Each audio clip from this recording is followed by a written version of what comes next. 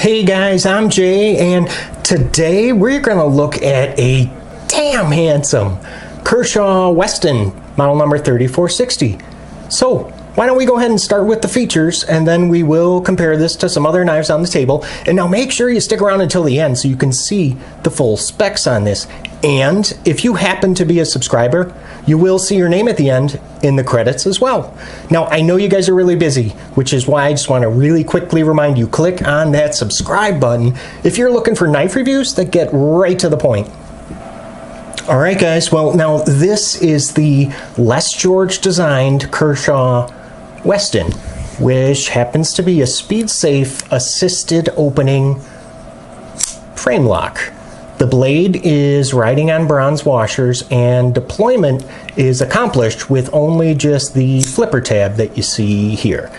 The blade is about 3.375 inches long and 2.70 millimeters thick, and that's going to be of 8CR 13 MOV blade steel. Now the handle, 4.375 inches long, which gives the Westin just a fantastic blade to handle ratio. Thickness of that handle is under a ½ inch, and that's at 0.45. Now the closed width, so how much room this guy is going to occupy in your pocket, I have two measurements for you. The first is without the flipper, and that is 1.15 inches. The second measurement is with the flipper, and that's 1.22. Now, if we flip this guy over and look at the backside, you can see it is neither completely open or completely closed, so why don't we just go ahead and call it partial, with the black backspacer that you can see here. Let me go ahead and grab the scale so we can see how much this guy weighs. Okay, let's see how much this is actually gonna weigh you down, and we're looking at 4 ounces. Not bad at all. That's going to be about the equivalent of 1, 2, 3, 4, 5, about 5 AA batteries. All right, what do you guys say we go ahead and bring in some other knives so you can get an idea of the true size of the Westin? And let's go ahead and start out with the, of course, Spyderco Paramilitary 2, and then the steel wheel Modus. How about this one? The Cold Steel American Lawman. And let's do a Benchmade. The Freak. Let's do one more Spyderco, and this is going to be the Native 5, of course.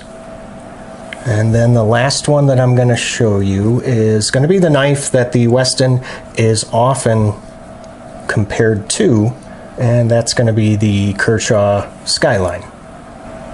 Now, the reason that the Skyline is compared to the Westin most of the time really has to do with, more than anything, the blade and the shape, because you can see they are both share the same spear point and both have hollow grinds. But then if you place the Skyline on top of the Westin, yeah, you can see that the Westin is definitely larger than the Skyline.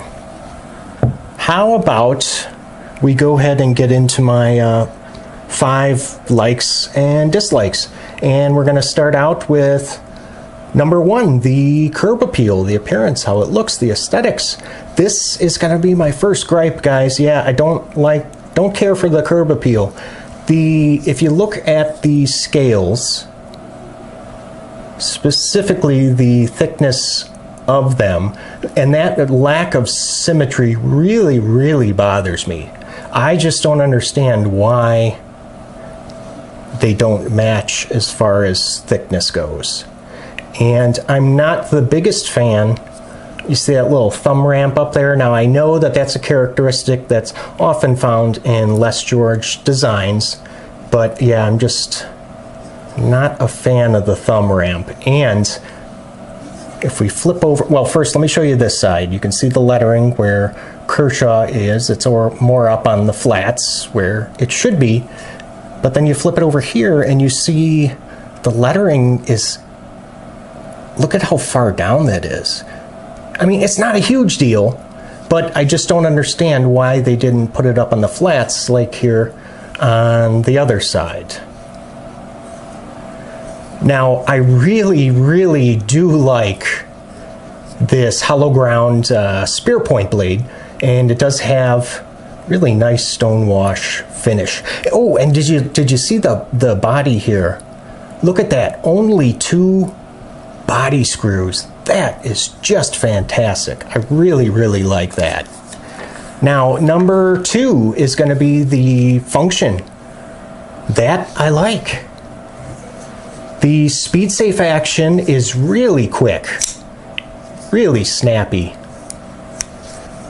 Now, there is, see if you guys can see this here. See that? There is a detent. So that means that you might be able to de-assist this for those of you that are not crazy about the SpeedSafe opening. Let's check the centering. It's not bad. I mean, it's not perfect, that's for sure. But it's okay. I guess that centering is definitely tolerable. Now, once the blade is deployed, it is locking up kind of early. See that? Yeah, it's about, I don't know, what would you guys say, about 15, 20%? Now, I don't know if I would call this really fidget friendly. I mean, I guess as far as SpeedSafe, it's as fidget friendly as SpeedSafe can be. How about I put it in those terms? Number 3, in the hand. I like the handle. Very, very comfortable. And you can see definitely there's enough room for my medium-sized hand. There are absolutely no sharp edges anywhere.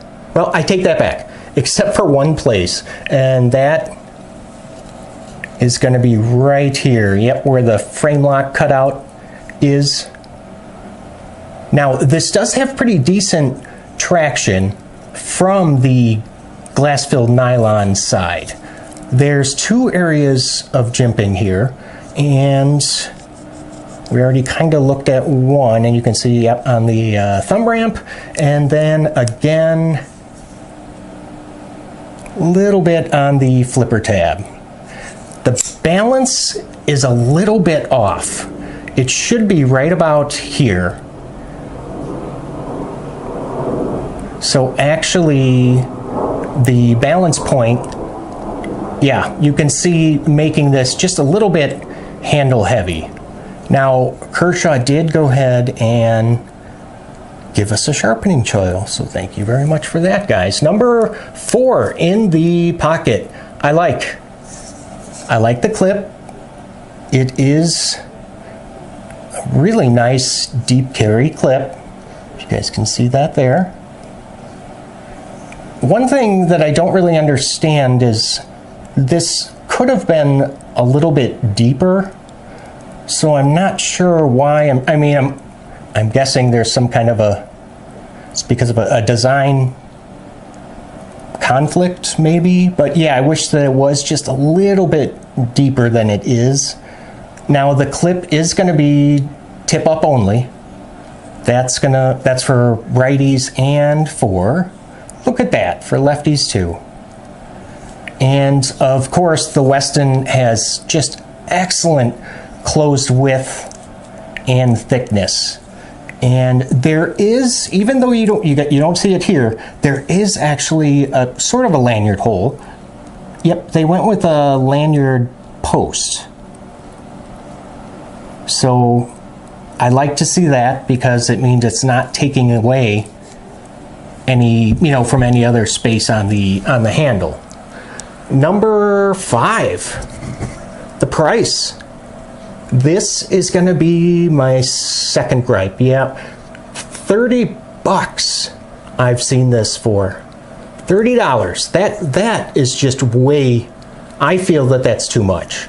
Because for $10 more, I mean, you can just go ahead and get a Skyline, which has better blade steel, in my opinion.